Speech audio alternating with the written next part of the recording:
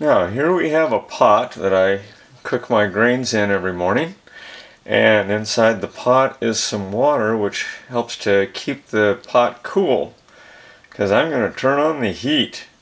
When I do so, I am using gas, and gas is going to be ignited by an electric spark that the stove is going to use.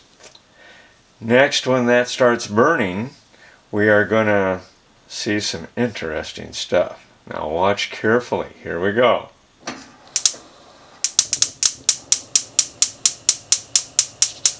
Whoa, did you see that? What's happening on the side of this pot? And look down at the bottom. Let's get that electric spark thing off.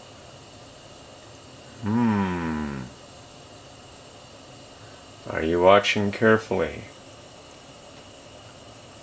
Something is going away that was happening there at the beginning.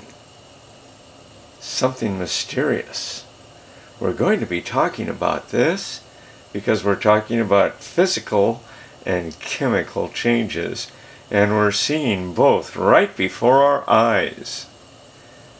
The heat from that flame is doing something to the side of the pot.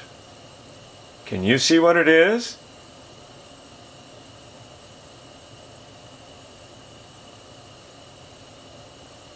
And that's it, folks.